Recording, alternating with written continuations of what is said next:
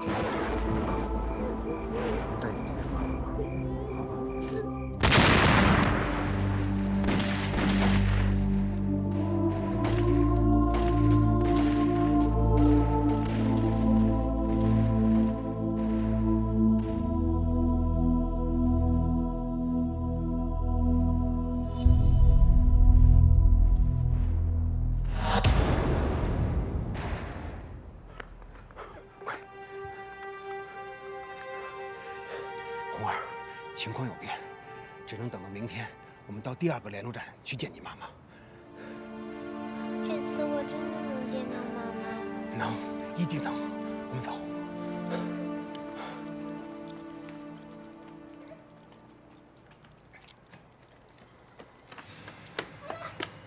我跑不动了。那叔叔背你。不行，那样子你也跑不动了。哎，叔叔跑得快，红儿听话，快点。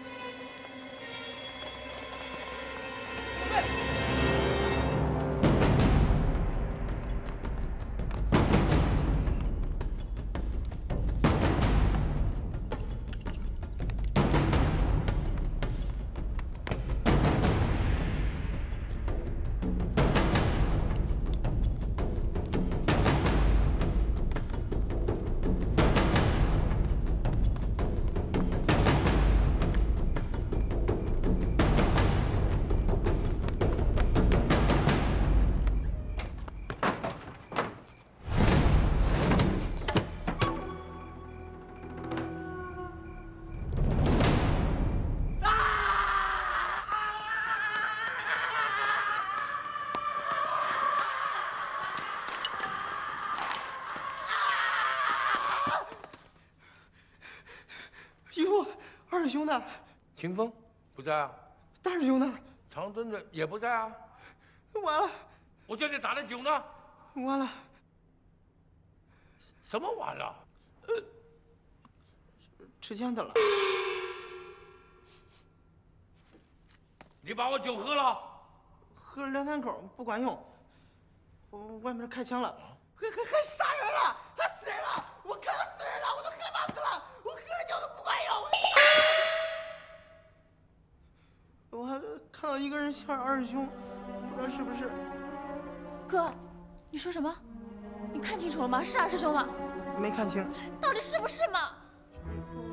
我希望不是。不行，我得去看看。站住！我告诉你们，上海滩要出大乱子了，每一个不准出门。这两个现在不回来，凶多吉少。我去找他们两个。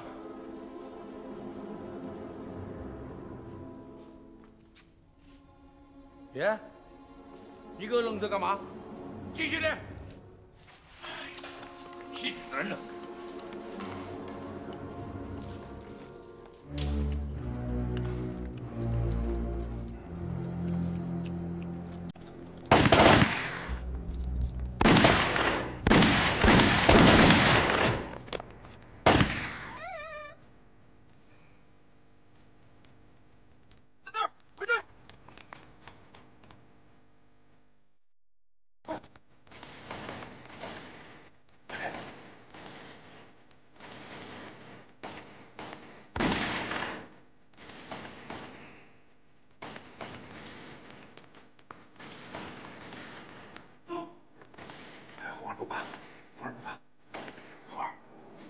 不是有长命锁吗？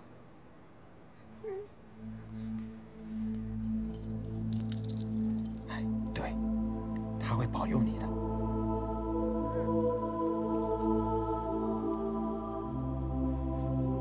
好，我们走。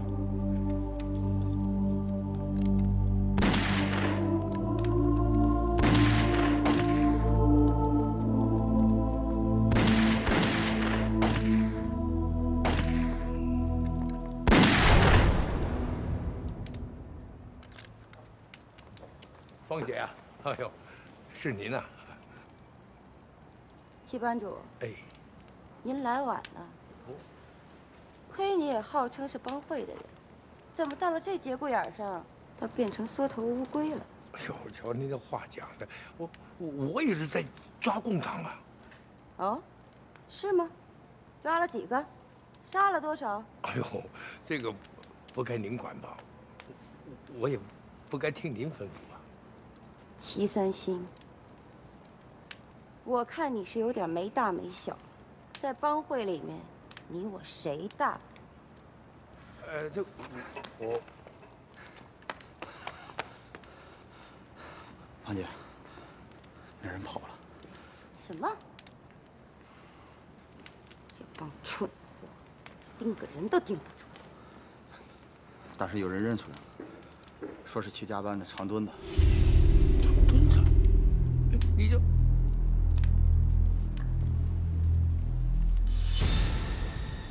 真是想不到，齐班主的徒弟竟然变成了共产党。那齐班主，你是不是共党？误会，凤姐绝对是误会。长墩子是我徒弟，他不是共产党啊！是不是由不得你说了算？本小姐是奉准备司令部的命令，来捉拿共党的联络员，而我的手下认出来，这个人就是你的徒弟长墩子。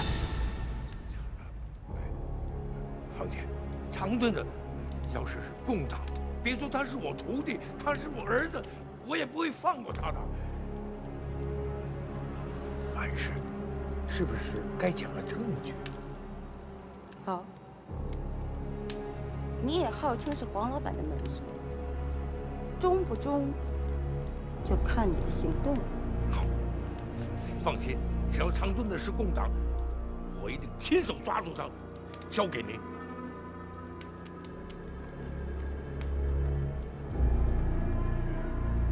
你看着办吧。